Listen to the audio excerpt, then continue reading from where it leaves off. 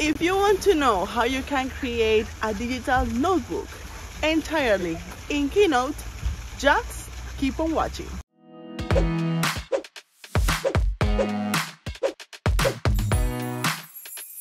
Hello and welcome back to my channel. My name is Natalia, the friendly creator behind Akaihana art. And for this community, I create tutorials and products to make you start creating with your iPad, either if it's illustration, design, or digital planning. So, if you like this kind of topics, don't forget to subscribe to my channel, hit the notification bell so you won't miss anything, and like the video if you want to watch more videos related to this one. So this video has been on my list for a long time, and recently a customer of mine asked me if I could create a tutorial on how to make a notebook entirely in Keynote. So here I am. Hello Maureen, I hope you like this tutorial. So for this tutorial, I'm going to be using a couple of assets that I sell on my Etsy shop. You can grab the mock-up notebook that looks exactly like the Happy Planner, or you can buy little PNG files that you can add to your planner and create it entirely in Keynote. So here we are in Keynote, and as a first step we want to resize the canvas or the slide. And for doing that, we are going to go to Document in the up right corner of the screen, and then we go to Custom Size, to Slide Size, and then Custom. And there I'm going to be adding some values. These are the perfect values for creating a planner on a 12.9-inch iPad Pro. That is the iPad that I have, and later I can show you how you can grab the perfect size for your iPad in another video. If you want me to, leave me in the comments down below. Okay, perfect. Now here we have our perfect size canvas, and to start creating the planner I'm going to be using shapes, simple shapes. I'm going to resize this to the size that I want to. And then in style, I'm going to be changing the filling onto image filling. And then I'm going to choose an image I already grabbed from the FreePic web page. That is the resource page where I grab everything that I want to when I'm creating my products. And here we have our cover. I love this wintry image, so that's why I got it. Now we are going to import one of my products, that is a PNG file.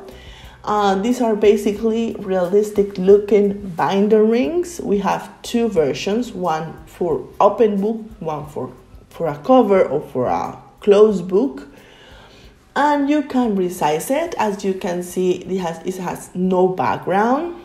And it looks realistic because it already has a realistic shadow that we need this to create depth and things like that.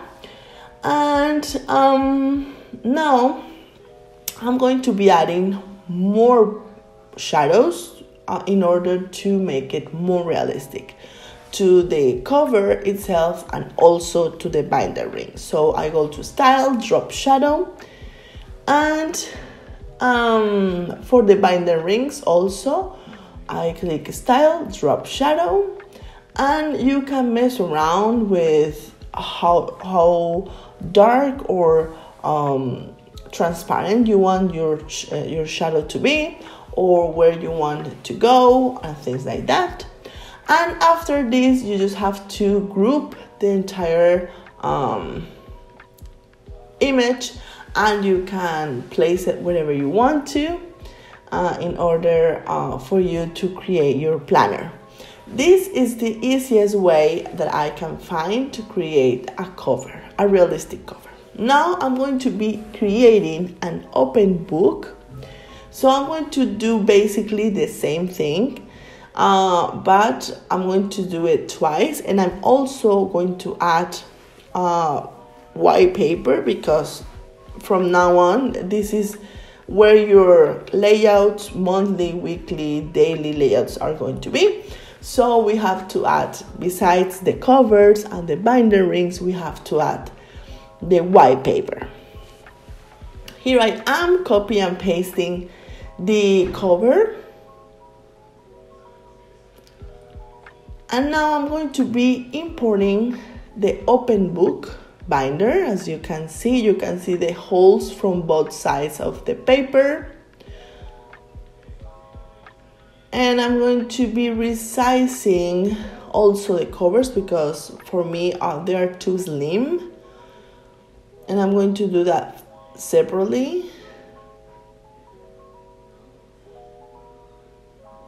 It's too much. Around here probably I will have to mess around with this a little bit more, but for now I'm going to leave it like this. Now I'm going to be adding more shapes. I'm going to resize it to the size that I wanted the paper to be.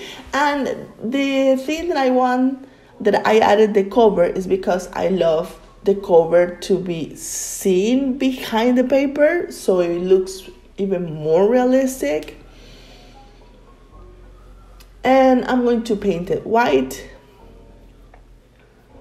And also I'm going to be copy and pasting this image, so the paper, both sides of the paper look exactly the same. And now our binder rings are behind, so we need to fix that. Here we have, and in arrange you can bring the binder rings up front. Here they are, perfect. Now I'm going to be adding shadows to the paper, and this is great because it adds depth. You know, like you can see that the paper is real because you can see shadows that the shadows that it makes. So this is another product that I wanted to tell you about. These are basically already designed layouts, but these are basically PNG files with no background. I sell these as brushes for Procreate, and also sell them as PNG files that you can add here in Keynote, or you can add them as stickers in GoodNotes. I sell them for weekly and monthly layouts, or I also sell them as yearly and daily. These are two different products. These are already available on my Etsy shop, and if you are interested in them, I will leave the link in the description down below. These are great because it will take less time to design the layout that you want for your planner. You could do this with shapes in Keynote, but it will take longer because you have to add every single layout, every single square by separate. So that's it for this video. Thank you so much for watching. I hope you find it useful and you were able to learn how to create a notebook and possibly turn it into a journal or a planner if you want to. The products that you saw in this video are already available on my Etsy shop, so I will leave the link in the description down below so you can go and check them out. I also created a video a while ago on how to create a digital planner entirely in Keynote, and if you haven't seen that one, I will leave the link in the description down below also if you want to go and check it out. Finally, if you like videos like this and you want to watch more videos about it, please give it a thumbs up and spread the love by sharing to the people that you think might be interested in these type of topics. Again, thank you so much for watching, and I will see you in the next one. Bye!